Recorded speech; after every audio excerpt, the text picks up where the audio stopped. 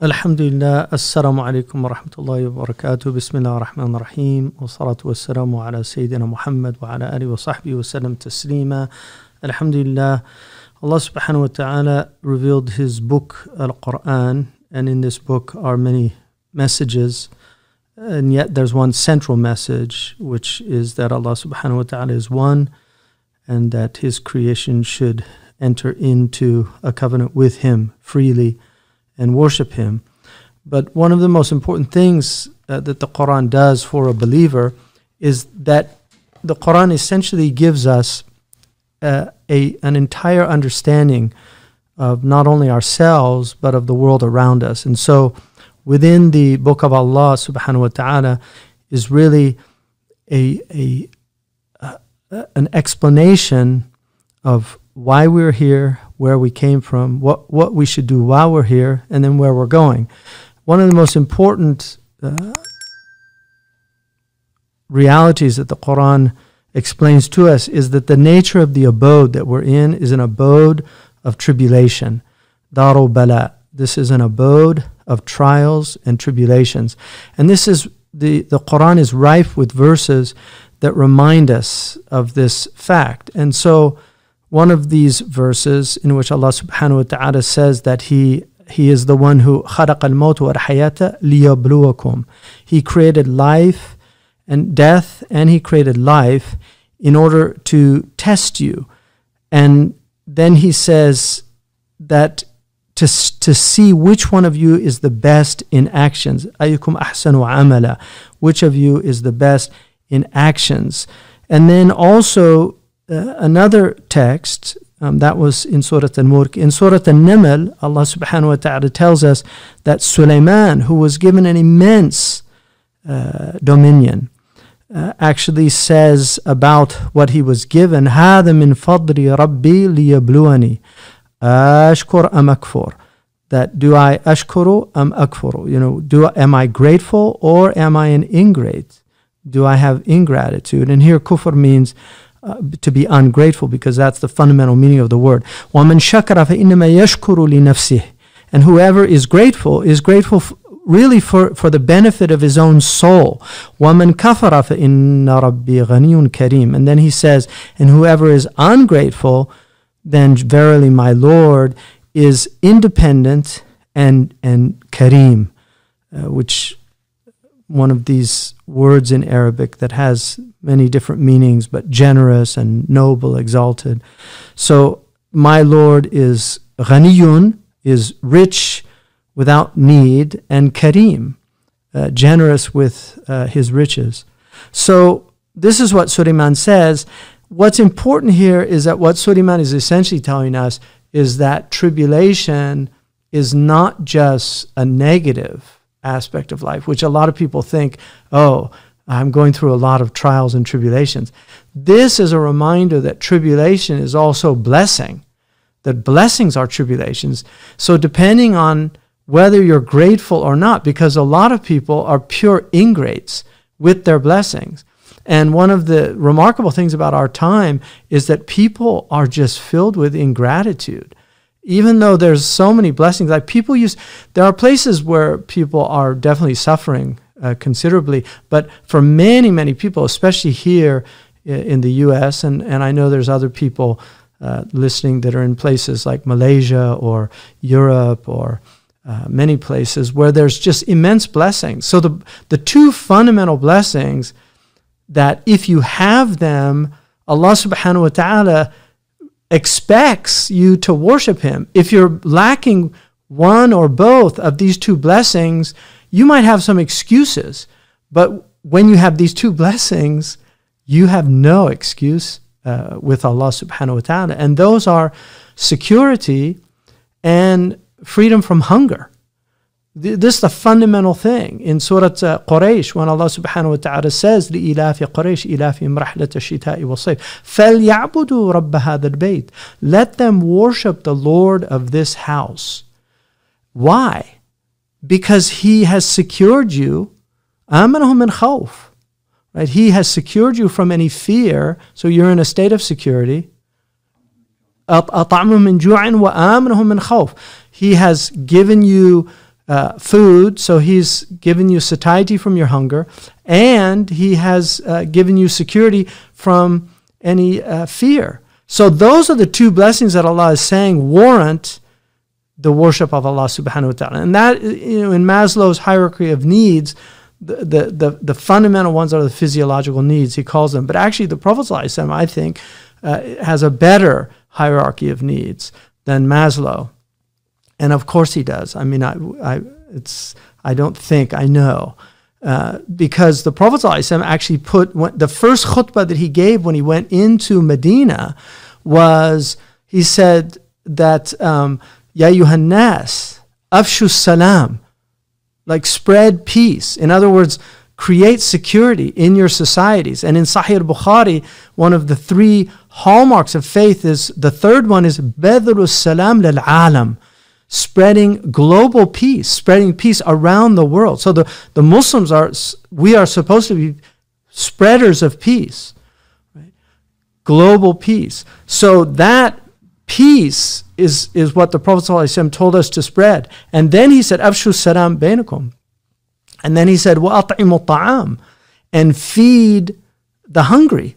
So there you have security at the very bottom of the pyramid, and then the next are the physiological needs. Because if you're about to have your lunch and a bear or a lion shows up, you're going to forget your lunch. Security is the fundamental need before the physiological needs. You need security. And then he says, wasil al-arham, and then maintain kinship bonds, because family is the foundation of a society. So you're moving up in this hierarchy. And then he said, وَصَلُّوا بِاللَّيْلِ وَالنَّاسُ نِيَامٌ, and then pray in the night when people are asleep. So now you have to work on yourself, because everything, the hierarchy is there. Your securities are taken care of, your food's taken care of, you have family. Now work on yourself and get close to Allah subhanahu wa ta'ala. And then he says, تَدْخُلُ الْجَنَّةَ بِالسَّلَامِ. So it begins with peace and it ends with peace. Then he said, you will enter paradise in peace. And Salman al-Farisi, the Prophet ﷺ told him that no one will enter paradise without a passport. And he literally used the word jawaz in the hadith. لا يدخل الجنة أحد إلا بجواز من الله مكتوب فيه ادخلوها بسلام آمنين. In other words, دعه يمر. Like just laissez-faire, let him pass. So here in dunya, you have all these boundaries. There in the akhirah as well. Jannah has a border patrol. So you're not going to get into paradise without a passport, with a visa from Allah. But that visa is a permanent, they call it like permanent residence visa. You'll have iqama da'ima, right? And you become a citizen in paradise. That's in the hadith. So it's really quite extraordinary. But one of the things, so you've got that side of the dunya, which this is the half of the world that we're in, where people, I feel, are just total, like so many people, I hear people whining all the time about how horrible things are. They don't know how horrible. I mean, I'm somewhat of a historian. I've read a lot of history. I have a degree in history, but so my reading of history, like, don't complain, because you have no idea what has happened in the past in history. It's terrifying what's happened. Like what people have gone through, the hunger they've suffered. I mean, our Prophet ﷺ suffered immensely, but yet he never complained. Show me anywhere where he complains. The only complaint the prophets give is to Allah. They don't complain to anybody else. There's nowhere where he complains, sallallahu alaihi wasallam, because they understood everything. So now why didn't they complain? That's the important thing. And this is what the Quran teaches us, why they didn't complain. And here's the reason. In the Hikam of Ibn Ata'illah, he says, and this is in the 104th Hikam, and this is one of the most important books that was written in our tradition in the science of ihsan, recognized by all of our scholars. It's commented on by so many people. One of the great Maliki scholars, Ahmed Zarruq, has over 25 commentaries on it. Some say up to 32. And he would finish commenting on it, and he would start a new commentary because he was getting new insights into these things. And Faqih al-Bannani said, if it was permitted to read other than the Quran in prayer, it would have been permitted with the hikam of Ibn Ata'illah. I mean, that's hyperbole, obviously, but the point he was making was, this is such a stunning book with insight. So one of the things that he says, قال رضي الله عنه, Ibn Ata'illah, mafkhara of the Egyptian people, that he was born and raised in Egypt. In fact, some say, because the famous hadith, there's a hadith, and may Allah give succor to our brothers and sisters and sons and daughters in Yemen, who are just going through immense trials and tribulations. But Ibn Ata'illah was originally from Azd, which is a Yemeni clan. And so when the Prophet ﷺ said that al-imanu Yamani, some of the scholars said he was referring to Abu al-Hasan, who was from the Bani Ash'ar, who are a Yemeni tribe. And then when he said, wal-fiqhu Yamani, and jurisprudence is Yemeni, he was referring to Imam Malik, who was from Dhu Asbah, which is another Yemeni tribe. And then when he said, wal-hikmatu Yamaniya, and wisdom is Yemeni as well, they say he was referring to Ibn Ata'illah, because he was also Yemeni from the Azd. And there's Azd al-Kabir and Azd al-Saghir, there's different people from that. But it's one of the great tribes of the Arabs or clans. So anyway, Ibn Ata'illah radiyallahu anhu says, لِيُخَفِّفْ أَلَمَ الْبَلَاءِ عَنْكَ عِلْمُكَ بِأَنَّهُ سُبْحَانَهُ هُوَ الْمُبْتَلِي لَكَ. In order to diminish the pain of your tribulation, He has given you knowledge, glory be to Him, that He is the one trying you. So once you know that, that diminishes the weight of the tribulation. And this is what our Prophet ﷺ knew. And this is why at the lowest point of his life, which is Ta'if, he does that remarkable dua at Ta'if, that as long as you're not upset with me, I'm fine with what's come to me, as long as you're not upset with me. And this is from the book of Allah, when the Prophet was commanded, وَاصْبِرْ لِحُكْمِ رَبِّكَ فَإِنَّكَ بِأَعْيُنِنَا, in Surah At-Tur. Be patient with the hukm of your Lord, with this decree of your Lord, because you are in our providential care. Like bi'ayunina, you're in our care here. The ulama say it's inaya, right? Which is related in the etymology, the greater etymology, to ayn, right? So then he says, فَالَّذِي وَاجَهَتْكَ مِنْهُ الْأَقْدَارِ هُوَ الَّذِي عَوَّدَكَ حُسْنَ الْإِخْتِيَارِ. So the one who sends these trials and tribulations that you hate, He is also the one who has accustomed you to things that you love.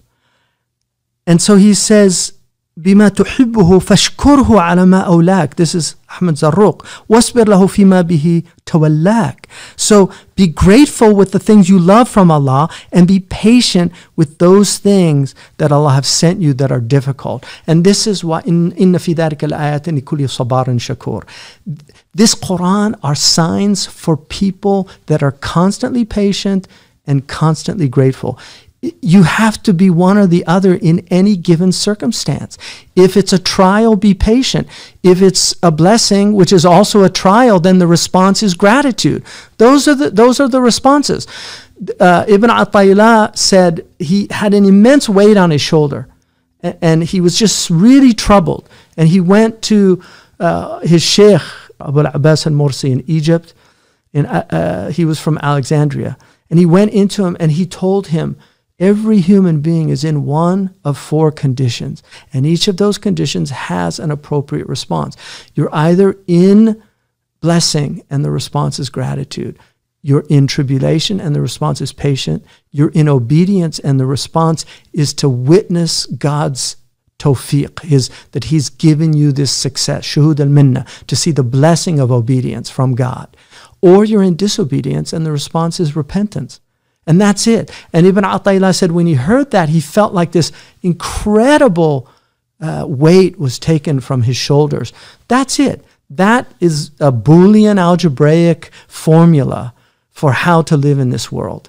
You're in one of those 4 states. And so just be blessed. Now, one of the things, he goes on, I mean, this is something amazing. Imam al-Junayd, who was one of the great, and again, Ibn Taymiyyah, rahimahullah, all of the scholars recognized Imam al-Junayd. All of them. Nobody said, this Imam al-Junayd. All of them. But Imam al-Junayd, in the Risala of Imam al-Qushayri, they mention a story that Imam al-Junayd said, Kuntu na'iman 'inda Sari. That was his uncle, Sari al-Saqati. He was Saqati is like he had a junkyard. And so he sold from a junkyard. That was his halal job. It's amazing, right? The best food is from jobs that are halal, and every job that's halal is dignified. We don't, Nabiullah Dawood, كان يأكل من كسب يده. He was actually a smith. So he was doing something that was labor. And one of the things about our culture is it denigrates labor, which is really sad, because labor like carpenters and tailors and people that do these are some of the most halal jobs now in the world. Nobody should ever denigrate these type of jobs, because they're actually very, very valuable for a society. But anyway, he woke him up. He was sleeping and he woke him up. He said, قال يا جنيد رأيت كأني وقفت بين يديه فقال لي. He's telling him a vision that he saw.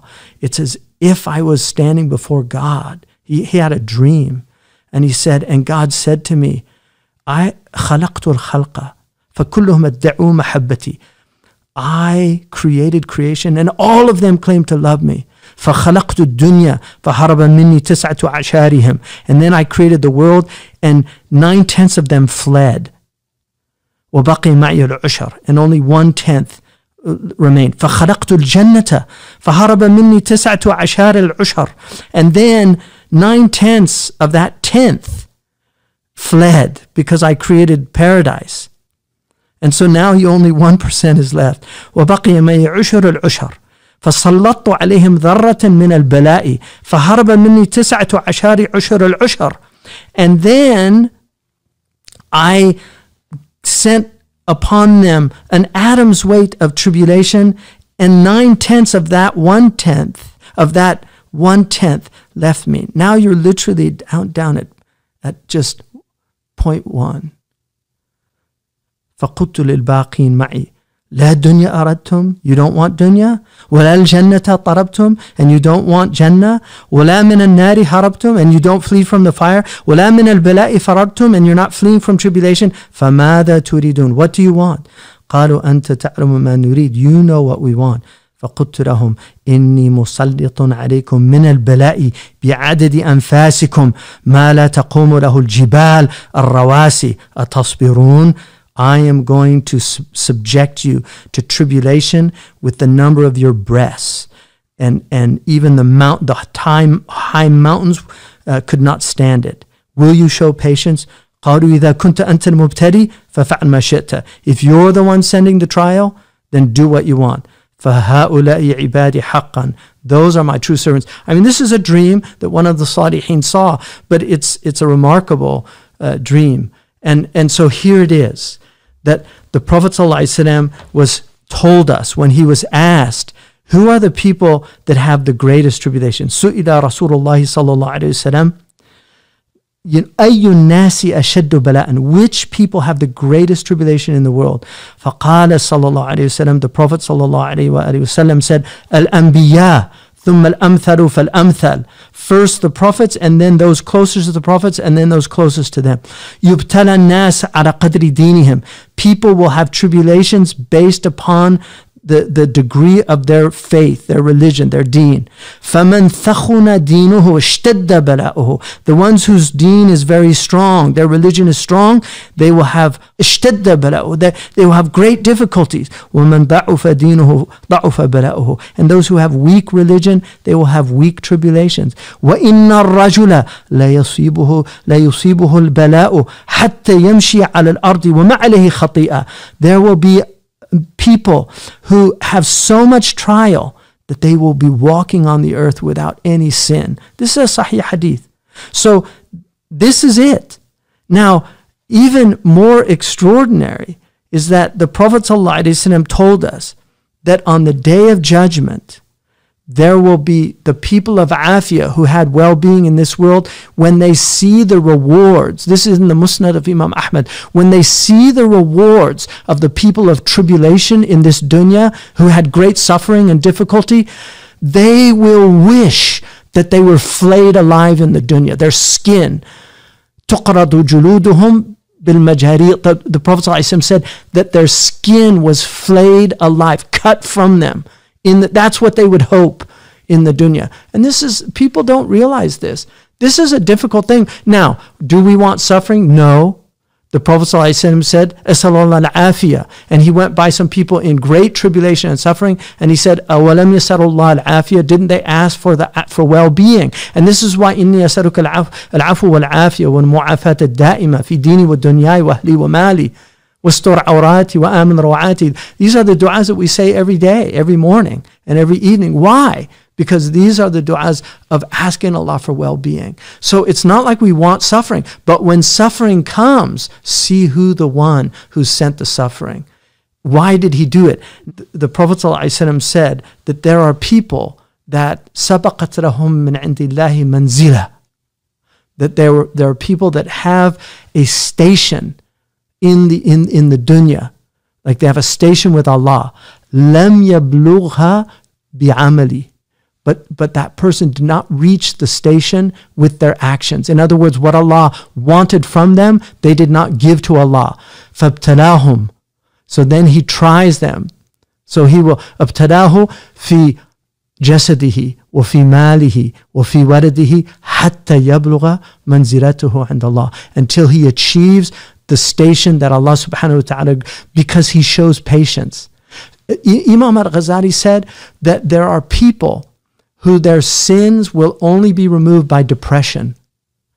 Like literally, Allah will give them sadness and grief. And this is the removal of their sin. This is an abode of huzn. Look at the description of the Prophet. كَانَ دَائِمَ الْأَحْزَانِ. He was constantly in a state of huzn. But he was also in a state of joy with Allah. So these are not paradoxes.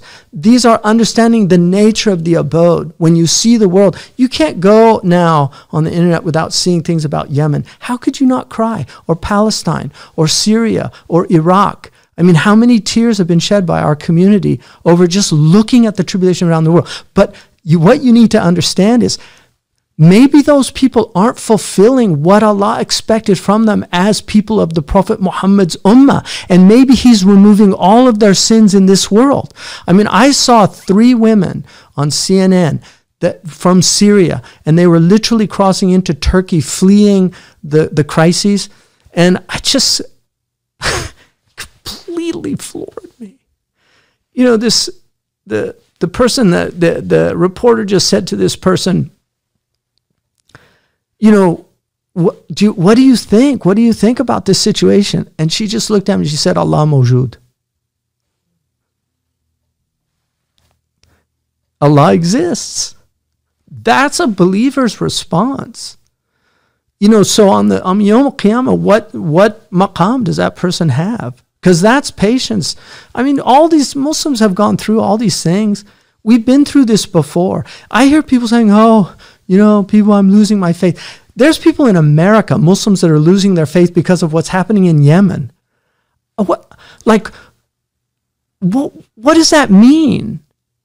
Look at the people of Yemen. Like, they're calling on Allah subhanahu wa ta'ala. And this is the difference. It's amazing. Don't lose your akhirah because of somebody else's losing their dunya. I mean, we're people of akhirah, we're not people of dunya. This abode is what it is. And it's a zero-sum game. It's always has been. You know, some areas get better, other areas get worse, but it stays dunya. And we've had a long run, those of us who are over here, we've had a long run of blessings. So I see dark clouds on the horizon. I'm not a negative person, but I see dark clouds on the horizon. People should be doing spiritual exercises to get ready for what's coming, because you don't want to lose your faith just because everything falls apart. And things fall apart. I mean, World War II, my goodness. Like, I don't know. People should be grateful. That's my feeling. My advice to myself and everybody else is just be grateful. Alhamdulillah wa shukrillah. Stop complaining all the time. Everybody's just, it's just amazing, the complaints. So this is it. In order for him to mitigate the pain of your tribulation, he gave you knowledge that he was the one trying you. لِيَبْلُوَكُمْ أَيُّكُمْ أَحْسَنُ عَمَلًا. So may Allah make us people of patience and gratitude. Even better is to be grateful all of the time, because the arifin, the people that know Allah, are grateful even in their tribulations. Because Ibn Abbas said, in every tribulation, know that there are 3 blessings hidden that you have to see. The first is it could have been worse. You lost a child, you could have lost all your children. You lost a hand, you could have lost both hands. So, and then know that it's in your dunya, like it's in your worldly things and not in your religious matters. So if you lose money, like the stock market collapsed and you lost all your money, just alhamdulillah, it's just dunya. And then the last one, it's in this world and not the next world. So on Yawm al-Qiyamah, maybe you're going to say, I wish I had more tribulation, like those people that see the people in tribulation getting all their rewards, saying, I wish I had more tribulation. Don't wish for more tribulation. Just ask Allah for afiyah and for well-being. But know that if tribulation comes to you, it's probably because you're closer to Allah than other people. And just be grateful, inshallah. Jazakumullah khairan. Assalamu alaikum wa rahmatullahi wa barakatuh.